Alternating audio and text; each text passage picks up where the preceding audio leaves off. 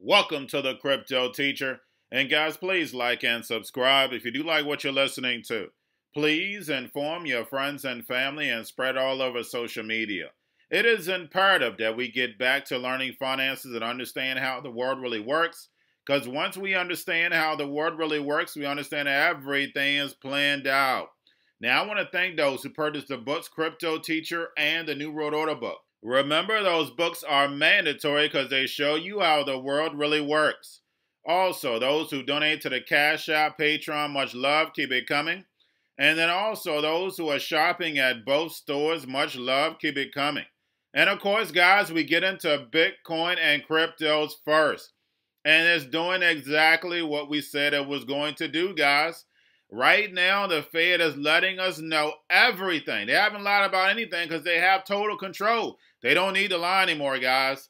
The fact is the market is pulling back. We already saw that. We know back is right around the corner. Plus, they did over $100 billion in the repo market for Friday and Monday that came due on Tuesday. So, guys, make sure we're definitely paying attention to the actual indicators.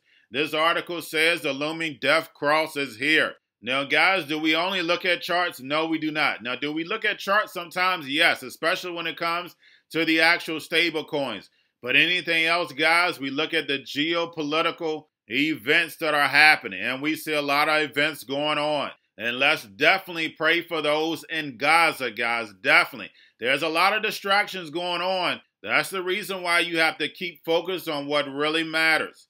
Now, guys, getting over to the actual indicators, do not forget you have your volume, you have your tether, you have the USDC. We have the Fed, which is very important. We know Jerome is in the house. Plus, who else we had in the house this morning? Janet Yellen. So, guys, I want to be bringing you Janet Yellen and the Fed. Do not forget to pay attention to the actual app, guys. Very important. Plus, like I stated, guys, we definitely have back tomorrow. Now, just like I said, I don't see that big pullback like we did the last 2 months, but I definitely see a pullback at the end of the month unless Grayscale pulls something off. Do not forget that lockup period ends at the end of June, early July. So this is very, very crucial, guys. We can take a big move up or a big move down. Either way, it's going to be temporary. Of course, we'll settle back down. What else do we see also? Is the Bitcoin dominance is rising where everything is moving down. And then plus, guys, getting over to the actual crypto news, we have Shiba, Chiliz, Keep also being listed on Coinbase Pro, which also is letting us know the bear market is here. Remember, guys, the only way these exchanges make money is off of fees. That's how they made majority of their money, guys. So definitely Coinbase wants to ramp up more of these cryptos to make the money in the fees as we're headed down. We know the Fed pumped us. We know the Fed needs to shrink liquidity. We know we're not going to hear that on any other channel except for this one. Because why? I give you the truth. Yes, the truth hurts, but what does it do? That's right, it sets you free. Now we have the potential Xrp and XLM killer. An alternate to the SWIFT protocol, guys. We have 6 clovers, which was created by PayPal employees. And we know all about PayPal, guys. Launches a cross-border payment system, rapid network on Algorand. And if you've done your research on Algorand's creator, guys, Rome, MIT, which spells the New World Order. So, guys, make sure you're keeping an eye on this protocol. Now we have Jack Dorsey lobbying the Ethiopian government to hold Bitcoin. And we see all the puppets over in the emerging markets, guys. Now we have DAO, Decentralized Autonomous Organization. Now, guys, I tell you how important this AI is going to be with not a single person involved.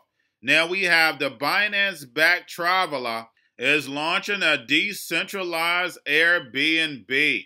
Also, speaking of DAO, we have BitDAO is launching after a $230 million fund round led by Peter Thiel. Connected to who? That's right, PayPal. Elon Musk, PayPal. Now we have Fox launches a $100 million creative fund for NFT content creation. And like these meme cryptos, same thing with NFTs, it is helping speed up adoption. And then we have the Kyber Network announces Polygon integration and liquidity mining program. And interoperability with these different protocols, we know how important this is going to be because this is all going to connect at the end, guys.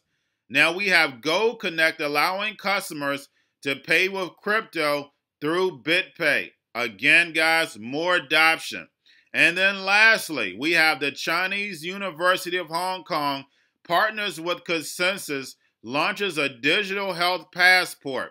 Now, guys, I've done several videos last year, way before this even got talked about or started. Ben Gertzel had already stated what was going to happen before it happened because, of course, he's helping working on it.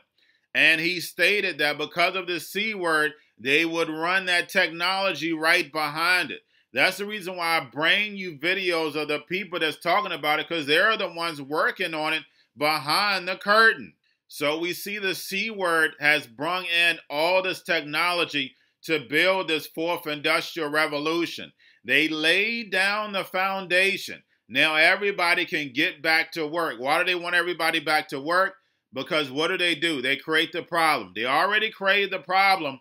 Now we have all these people out of work. Now they're thinking they're going to get back to work, but guess what? There's not going to be any jobs. Remember what Jerome Powell stated.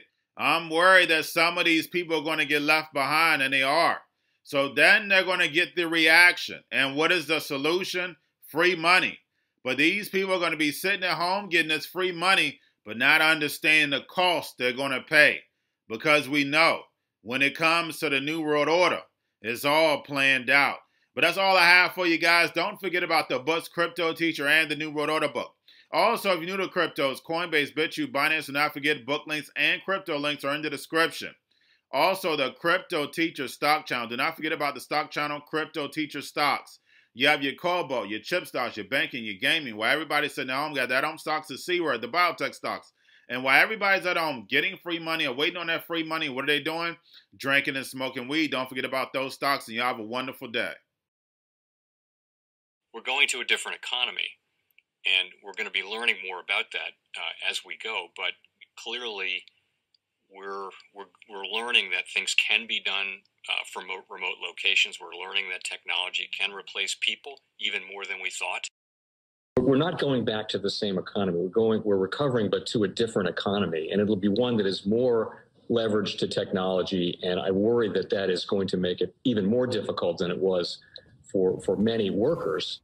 In Silicon Valley, and my friends who work in technology know that what we did to the manufacturing workers, we are now going to do to the retail workers, the call center workers, the fast food workers, the truck drivers, and then even bookkeepers, accountants, insurance agents, lawyers, and on through the economy.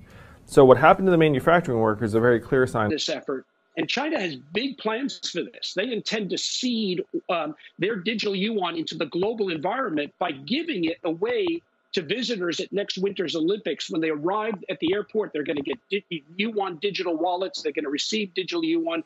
They're going to use it throughout their visits to Beijing, and then they're going to take it back to their home countries. They see this as a huge advantage. Why? Because who controls the underlying protocols, who controls the underlying standards of the future of money will control the future of money.